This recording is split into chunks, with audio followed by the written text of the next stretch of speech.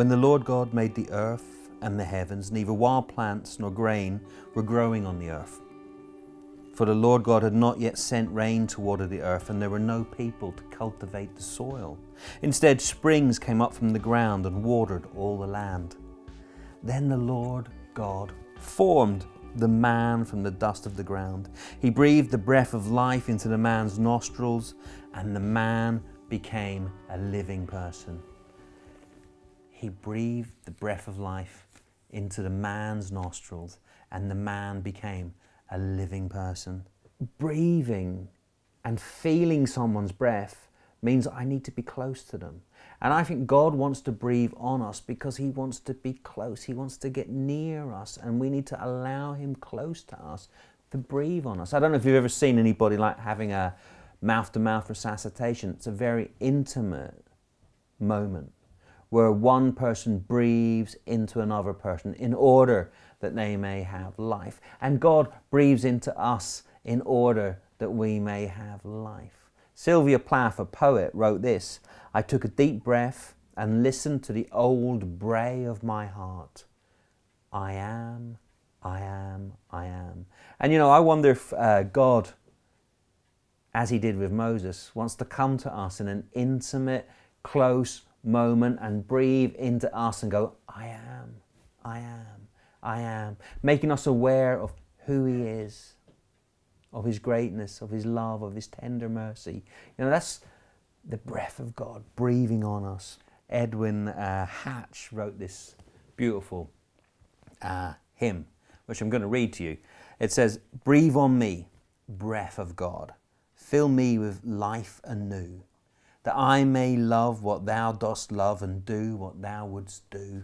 Breathe on me, breath of God, until my heart is pure, until with Thee I will one will to do and to endure. Breathe on me, breath of God, blend all my soul with Thine, until this earthly part of me glows with Thy fire divine. Breathe on me, breath of God, so shall I never die, but live with Thee the perfect life of Thine eternity." That's what we need. God breathing on us. When we talk about an encounter with God, it's about His breath. To feel someone breathe on you, you've got to be close. You've got to be close. Ezekiel, who was prophesying and writing about the valley of dry bones, wrote this in relation to God's breath. "This is what the sovereign Lord says to these bones, these dry bones. I will make breath enter you, and you will come to life." So in the intimate closeness that we experience with God, we want Him to come and breathe on the dry areas of our lives and bring life. Life. Then the Lord God formed the man from the dust of the ground. He breathed the breath of life into the man's nostrils, and the man became a living person.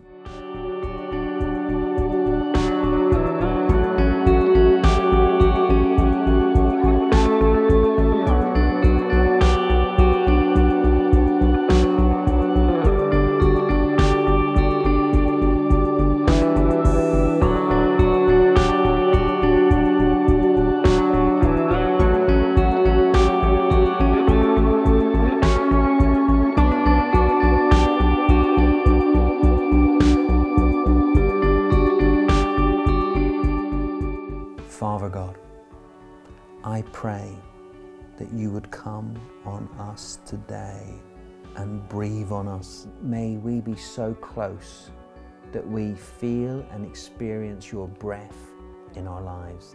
Breathe on us, breathe into our dryness, and bring us life. Jesus, meet with us.